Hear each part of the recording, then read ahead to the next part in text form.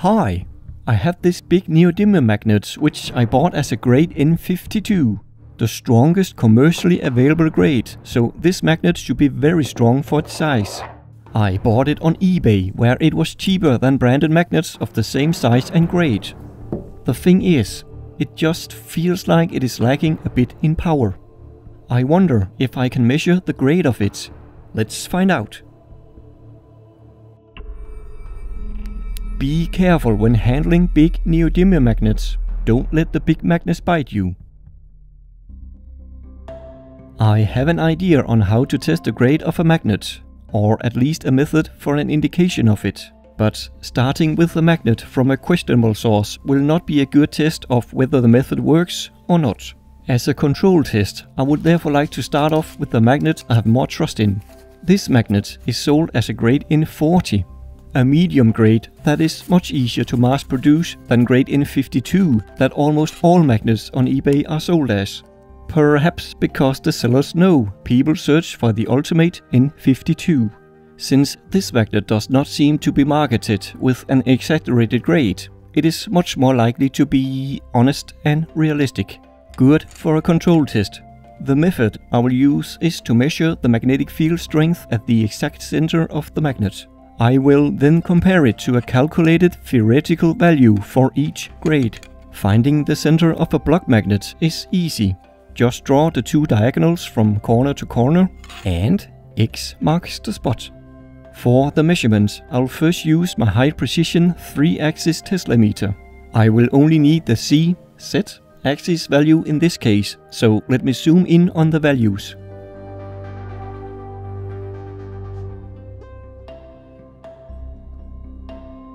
The field strength on this magnet's center is around 3.95 kilogauss.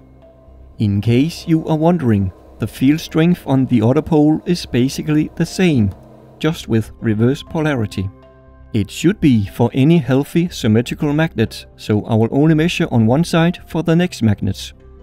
But for extra confidence on the field strength, I will double check with my other Gauss meter. Yeah, I'm measuring in Tesla on the Gauss meter and Gauss on the Tesla meter, because I'm a lazy boy and that's the setting the meters were used on last, and the units are interchangeable anyway. Looks like it is around the same 3.96 kilogauss. Okay, the value on the center is around 3955 gauss, but this value is a bit arbitrary without a reference. What grade does this value represent? I will use a spreadsheet for calculating the values for each grade, a spreadsheet downloaded from Supermagnet's website. The formulas used are relatively recent and simple, but should be good enough for an indication of the grade. Links for it all in the description under the video. I am using Google Sheets since I don't have Excel. Alright, let's enter the size of the magnet. It is 2 inches by 2 inches and 1 inch in thickness. The sensor's distance to the surface of the magnet is also needed.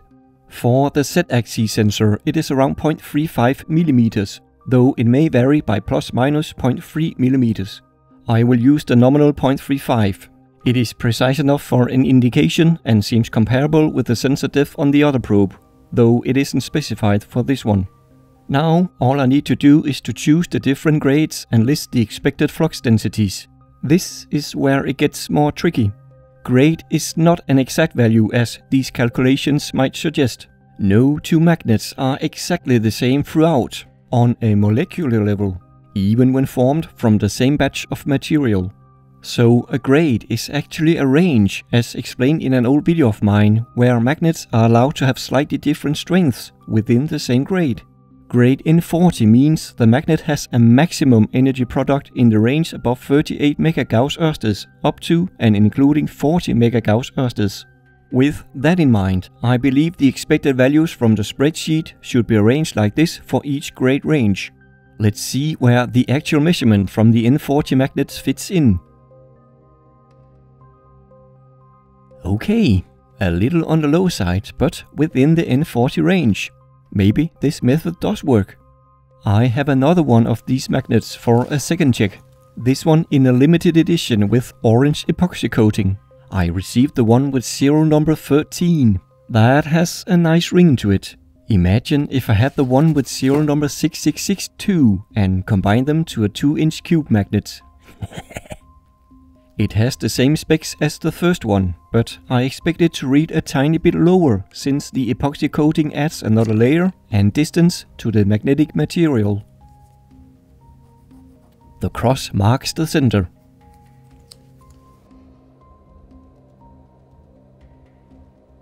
Well, there goes my expectations. It is not measuring lower, it is measuring higher. Will the other Gauss meter confirm it? Yep, it measures the same.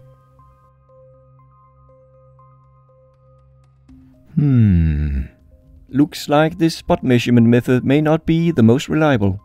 In reality, a flux meter measuring the whole magnet at once is much more reliable, but I don't have one.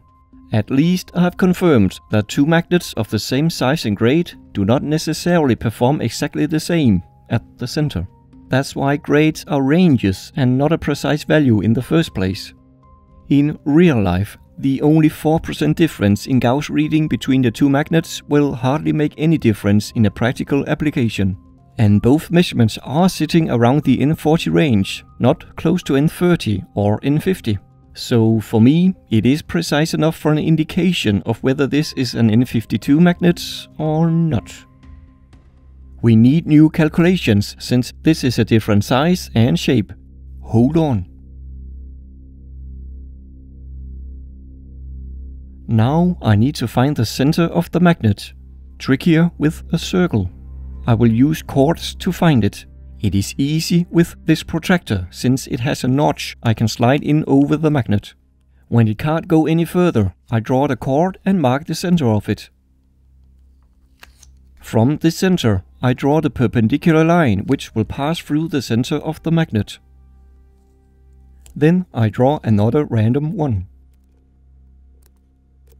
The center of the circle is where the two perpendicular lines meet.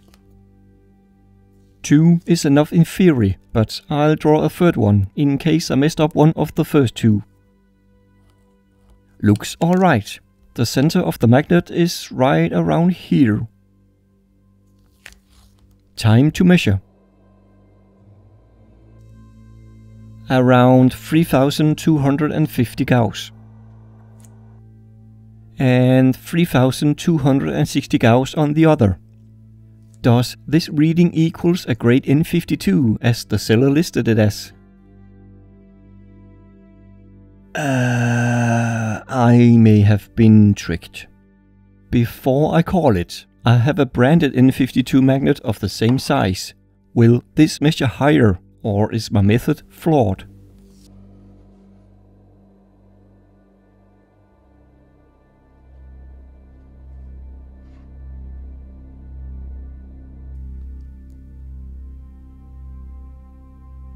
It is measuring higher. Will it go all the way up to the ultimate N52 range? Yes it does. Only just, but still impressive since N52 calls for perfection in every production step. And perfection on a molecular level gets trickier the larger magnet you want to make. Seems like they got it right for this one, but not for the unbranded one. It may pass as an N48, which isn't bad, but it is not an N52. Bummer. Click like if you dislike cheating sellers. With that said, I would like to point out that you don't need grade N52 to have a strong magnet. Don't be too obsessed with grade. Grade is only one factor when looking at the strength of a magnet. Size and form factor also matter, so don't underestimate the strength of a big N40 magnet. You may have noticed the center of the smaller and lower grade N40 block magnet is stronger than on the bigger and higher grade N52 disc magnet. Here are the results on a full scale from 0 Gauss. Sure, it is only a spot measurement, not the overall strength of the magnet, but the N40 magnet is not weak. If you want to see more on how the magnetic field is distributed on and around a magnet, I have a video where I map the field of my two strongest magnets. including how far the magnetic field extends and why the center may appear relatively weak on white magnets. Worth a look. Links in all the usual places. Alright, how do I conclude this? Can you measure the grade of a magnet at home if you have a gaussmeter? I'm leaning towards no, if you expect high accuracy. Even with a research-grade Tesla meter, you have to be precise down to fractions of a millimeter when measuring. And I'm not sure how well the theoretical formulas work for very large or small magnets. But I do believe you can get an indication of whether a magnet is closest to being an N40 or N52, if you are careful and meticulous. I may do further testing of this method, including the more challenging ring and sphere magnets. Let me know in a comment what you think of it.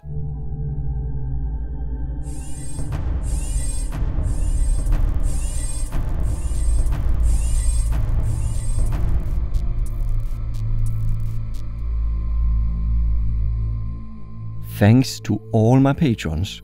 It's really appreciated, not just by me, but also by my many viewers who don't have a dollar to spare. Keeping niche videos like this one coming is not easy on my own, but luckily some of you help me keep going through Patreon. In case you can and want to help me out, I have a link for my Patreon page in the description. Thank you. And thanks for watching. Bye for now.